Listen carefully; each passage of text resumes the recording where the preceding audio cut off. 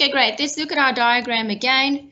We can see that A1 is equal to C1 and angle F2 equal to F3.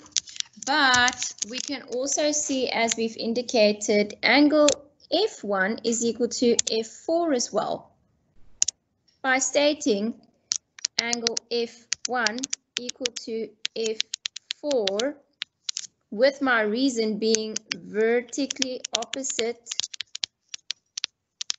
angles. I can then go ahead and make the statement, therefore, if angle F1 plus angle F2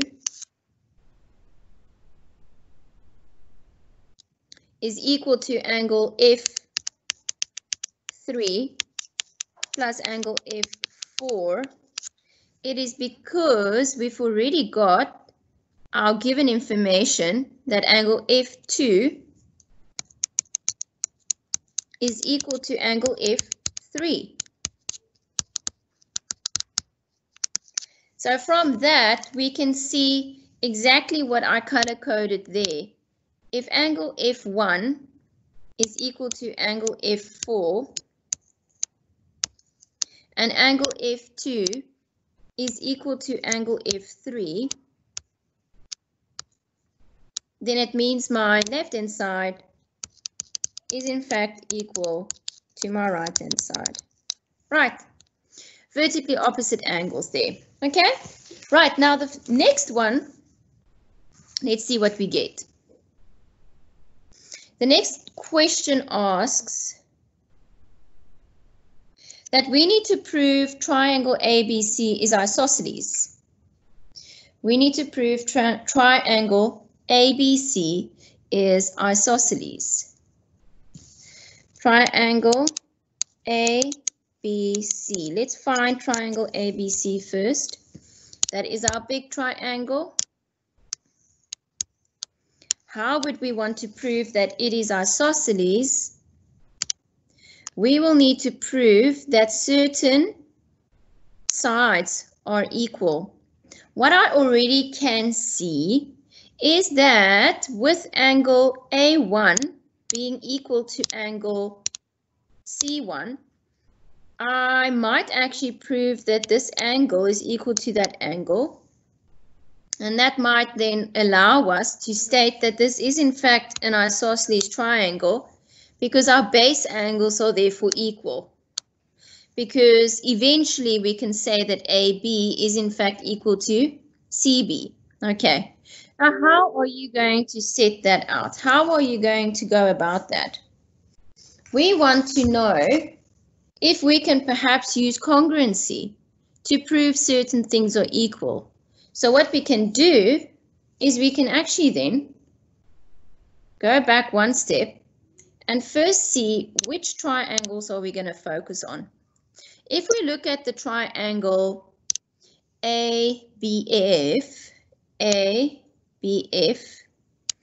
and our triangle CBF, we've already proven F1 and 2 together is the same size as F3 and 4. So like I indicated in the beginning, use your theory accordingly, but in the way that it has been given. You've just proven that that angle is equal to that angle. And what else do we have is that we can actually use sides that are equal here because of the previously given angles. This length will be equal to this length because the opposite angles, angle A1 and AC, are equal. So if we already have an angle and a side, then what else can we use? We can use this beautiful common side. And like I warned last week, common sides are very popular in congruency. So within my triangle, I have managed to find 3 things in this triangle which can match 3 things in that triangle. Right, so let's take that all away and let's start with triangle ACF. in triangle ACF, what we can actually deduce is that AF will be equal to FC. You don't have to state that separately, but if you need to just make a note for yourself,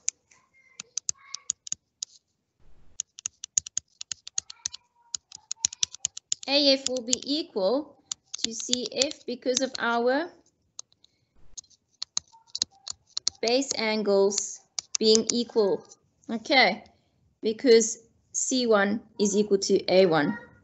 So let's just quickly then start our proof. We will go via congruency to eventually find the isosceles triangle.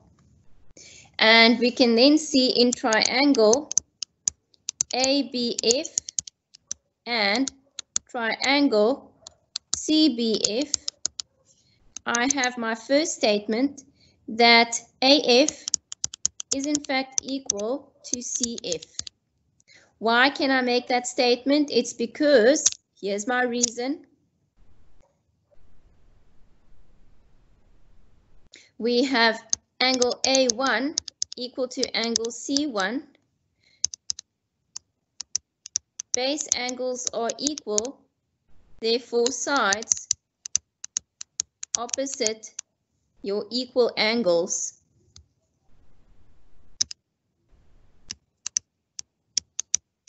are equal. Right. Then for number 2, let's see what we can do there. Number 2, we can use our angles that we've proven in our previous one to be identical.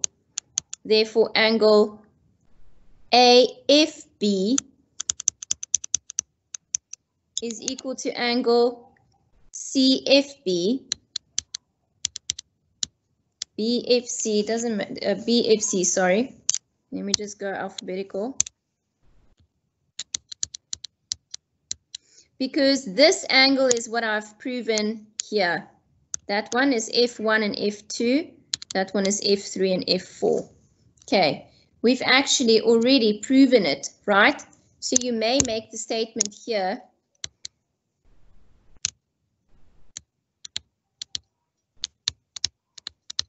Proven above. Right, now let's look at that third one that we can try and use. The third thing we want to use is our common side. Here we go. So FB is equal to FB. BF is equal to FB is equal to FB is fine if you make that statement. It's a common side. Now let's wrap it up and let's find out what exactly have I proven. What do I have here? I have a side. What do I have here? I have an angle. What do I have here? I have a side. And once again, is it in fact the inclusive angle? Let's go back and look. Yes, absolutely it is, because there's the side that I've used, there's the angle, and there's the side. Side, angle, side. Beautiful. That is proven through side, angle, side. So now let's just see, we have to write the order correctly. Triangle ABF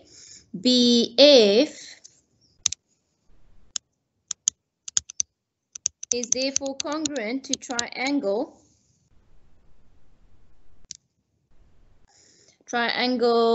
CBF, because A is equal to C, angle B, and then angle F.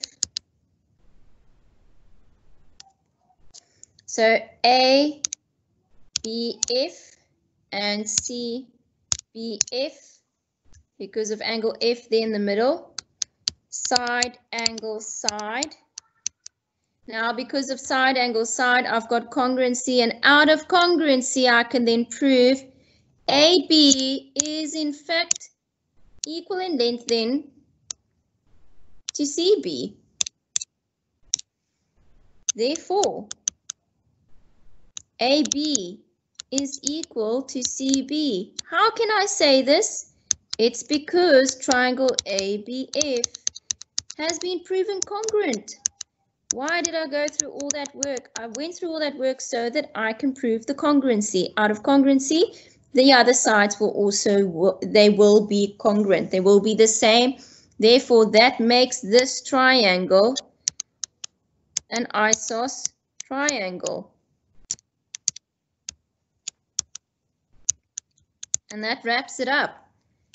Triangle ABC is isosceles. Right, so hopefully that's made clearer and you guys can use your memo just to check